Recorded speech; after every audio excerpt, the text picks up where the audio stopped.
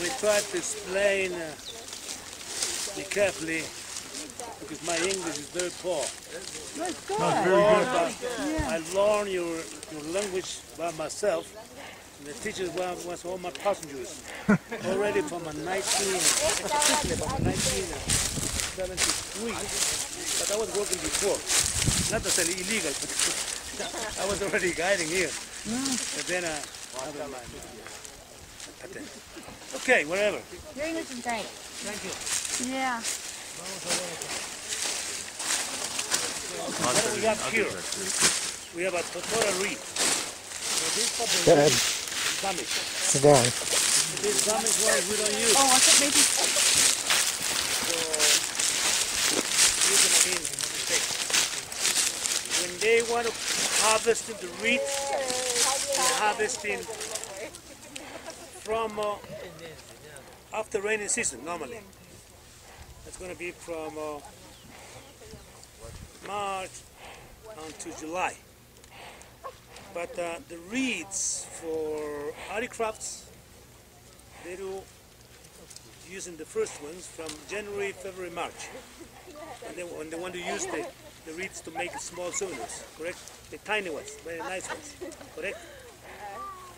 And the name of this Totora reed is Totora, T-O-T-O-R-A. And we have another one here, Totora reed. Very young one, nice one, 2014. 2014, that means it's an aquatic Totora reed. Aquatic, what means aquatic? Water. Water. And it should be water up here.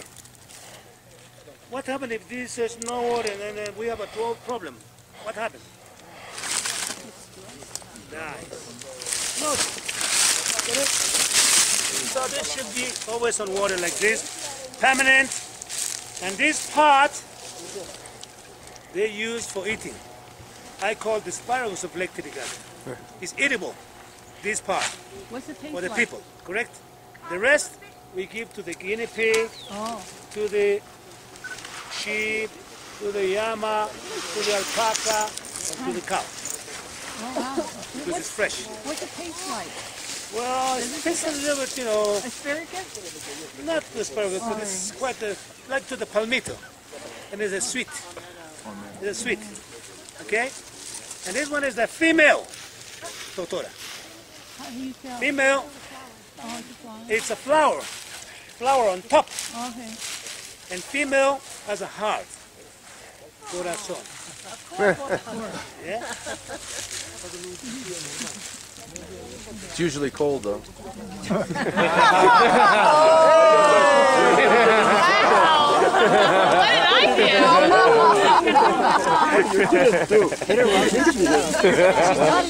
What about this one? You just wait until we The male. Look at it. And the male, where has his flower? In the middle. Top, No. down. Yeah. And many flowers. Beautiful. Look at that. Yes, all the males are nice. But the problem is no heart. Shouldn't there be two flowers? You're not being literal, are you? It's children present.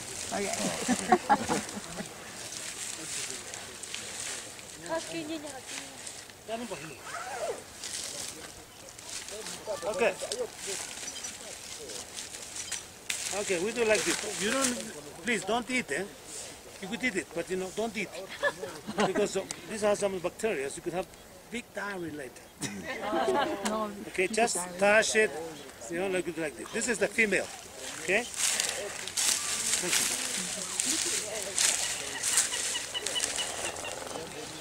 For me, this is the nice one. Why? Because it's much young. And it's also very fine.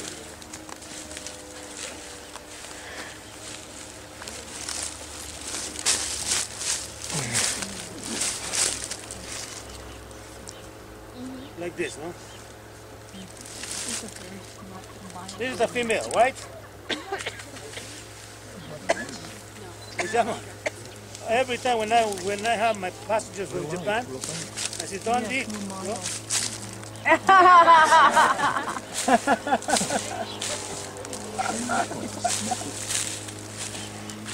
Now, where's the male? Right here. That's the male, okay? You know that the female has a heart, right? That heart, when we put that floats.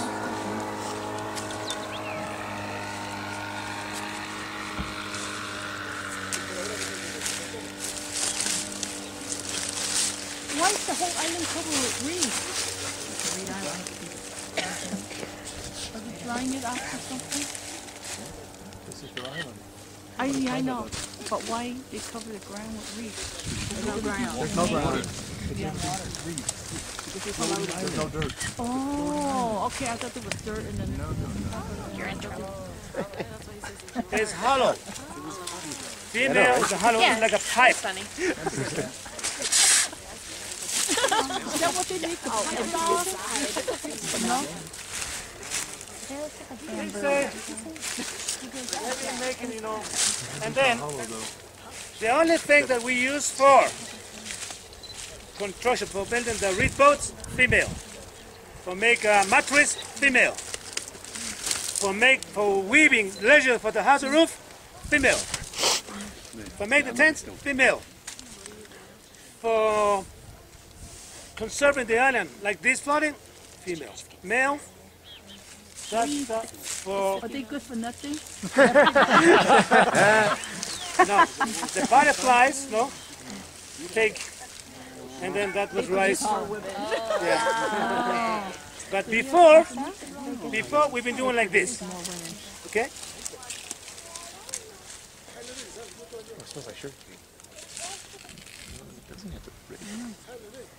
Then we use them like this, and they're good weaving.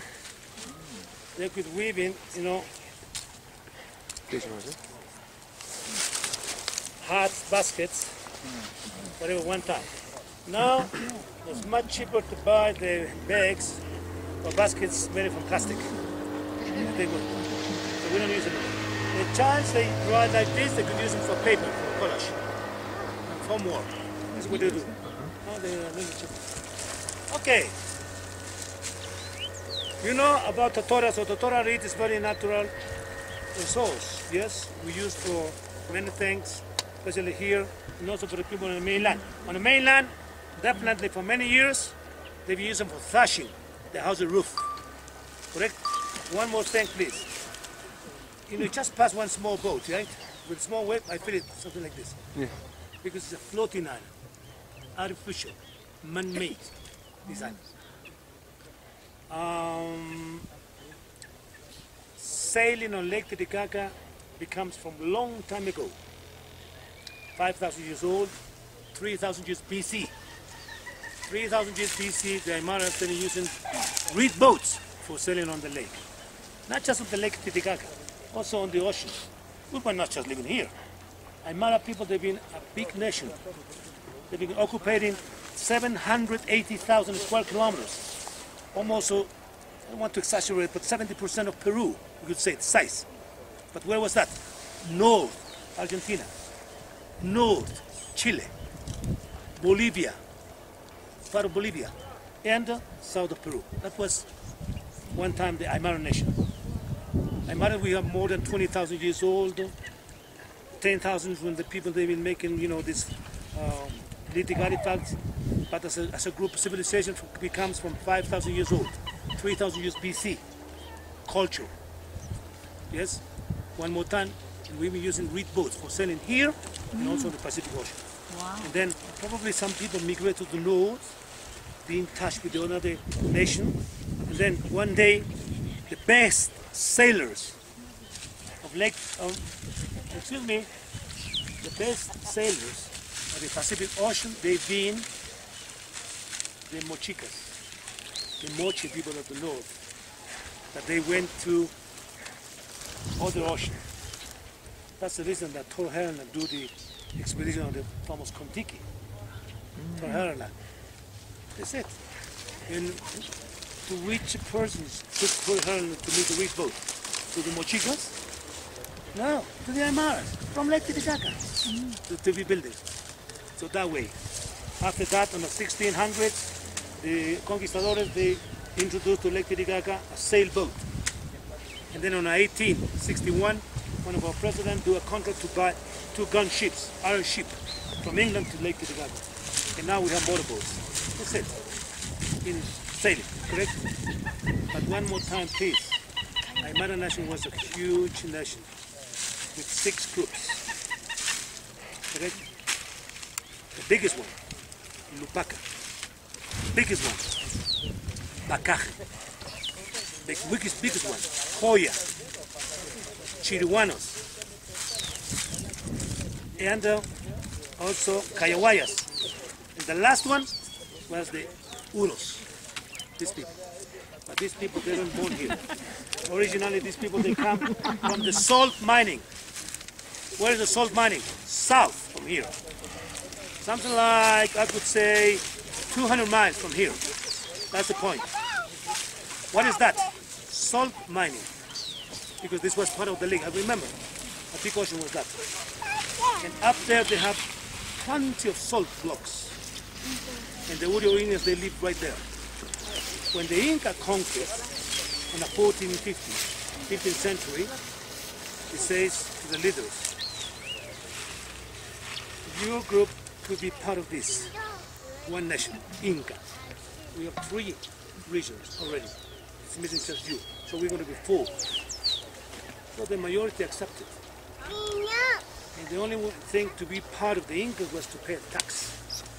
There was no dollars, no euros, no Peruvian money, no currency. So what happened? We've been paying in our resources, products. Potato products, quinoa products, alpaca products, llama products, and also our people, they've been working for the Inca in construction. We have a very good architects, very good engineers.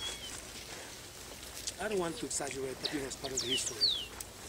I want to say, probably they've been also very knowledgeable, persons from other nations from the north. The Aymara are very good. Sometimes I want to say, we teach to the Incas. And probably they teach us too. Why not? Both. But there was like that. But the only people who doesn't want to accept this Inca domination was these people. He says, we don't have lands. We don't have quinoa products, we don't have potato, we don't have alpaca, we don't have llama. But we could pay you in salt blocks. The Inca says, no, we have salt. Or you need to leave this place. I think this adaptation, these people, they escape. And not to Lake Titicaca, to the Lake Popo. And they've been living in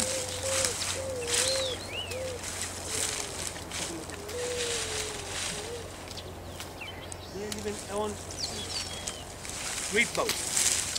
What do they do? Houseboat. What is a houseboat? A raft and a tent top. This is a houseboat. Yeah? And extra reed boat for fishing, hunting, whatever. And they be living on the shore of the lake. It's not the lake, is what I'm saying. We found notes, written, not by the Incas, of course, or by the Aymaras, by the conquistadores, by the Spanish. First big note about these people, this way, that they saw people living like this, becomes from 1569, 16th century. Much big information, so how many members, what have they been doing and everything.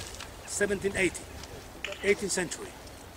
The last one, 1850, 19th century. And those 3 informations was reconfirmed by 4 anthropologists from Czechoslovakia in the 1920s, last century.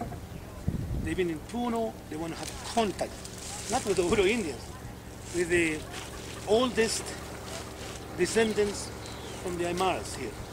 And somebody says, oh yes, there are some people living on the lake. They found a boat, they come here and they saw people living like this. 1922. And here they write it about these people. 1936, we have a big drought time, no rain for 7 years. 36 to 43. And the lake trout 24 feet. On the way from Puno to here, remember, I told you, on the canal 12 feet or 11 feet. On the reeds 3 feet, 2 feet, 1 feet. If I say that the lake was trout 24 feet, what means that?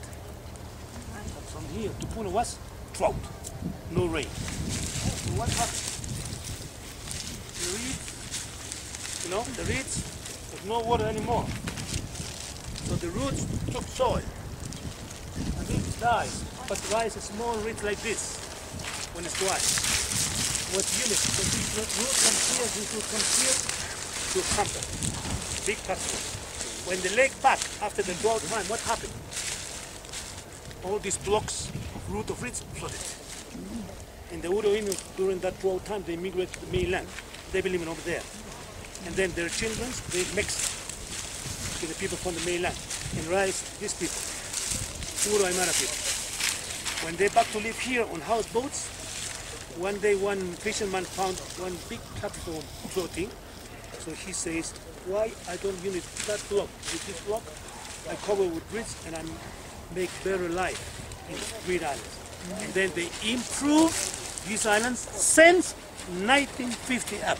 That means 64 years ago, people are living like this. Not for tourists, of course. 1950s, there was no tourists. There was no, I mean, it was Gate 1 probably, or other two commons on the United States, but there was no Gate 1 here. There was no any other two commons here. There were tourists coming by their own, by train from Cusco to Puno. And then they were going to Bolivia by steamer. Very few they've been in Puno. And they were renting small boats to do a sightseeing on the lake, but not to see the Reed Islands. There was no Reed Islands. The Reed Islands they've been, but inside of the reeds. Not for opening like this. They've been living very close living. What happened then? 1957, two North Americans from the Seventh-day Adventist Church, they have information people living here, abandoned, without education, without religion, without anything. So these two guys, they have their own boat. They found these people living inside. It was very hard to touch them because these people living also very say.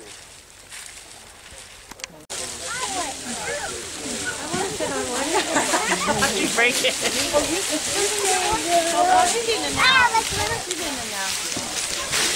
Let me pretend this is one. Jeff, take a picture. Jeff! I'll just squat. What, you gonna go for a ride? I do. I want to go over there. Watch the kids fish me off. They were just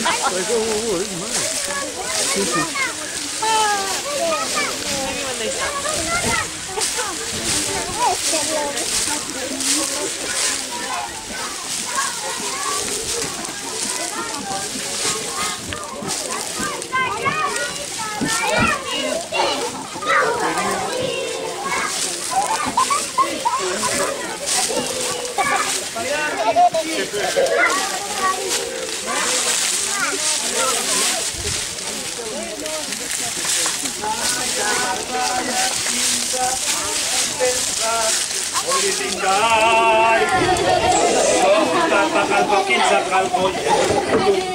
Is my house.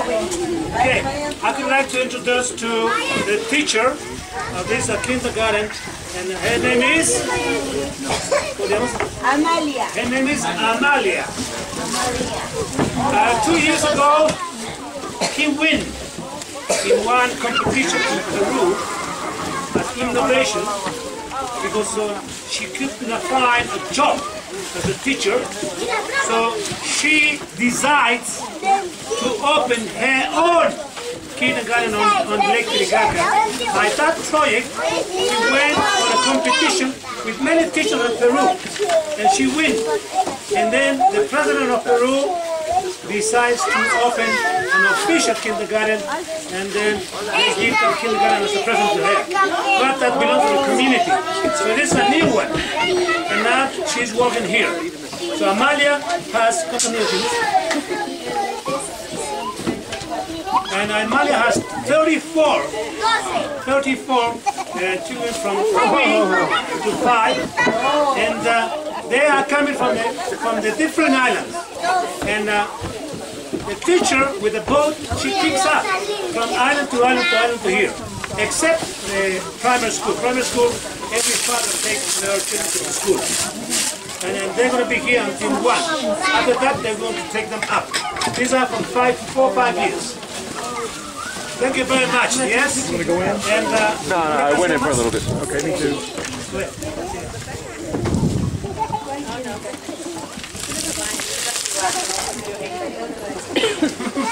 Castellano primero. 1, 2, 3.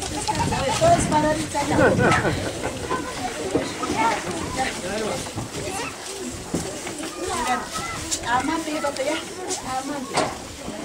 Ask him if I can swim.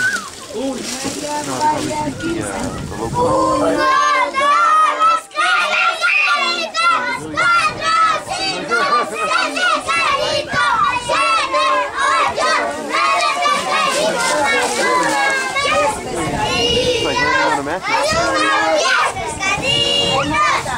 That was in Spanish.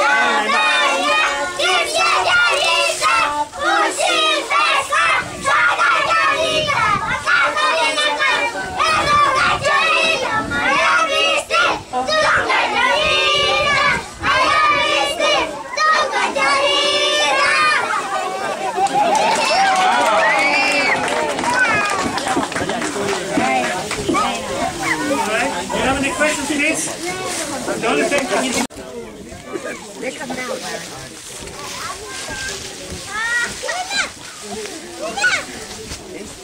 No.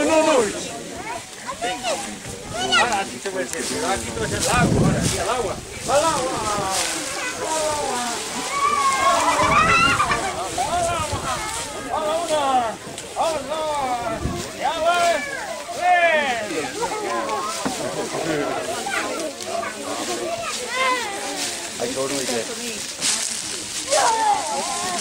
No. Go around in front. No, se cae.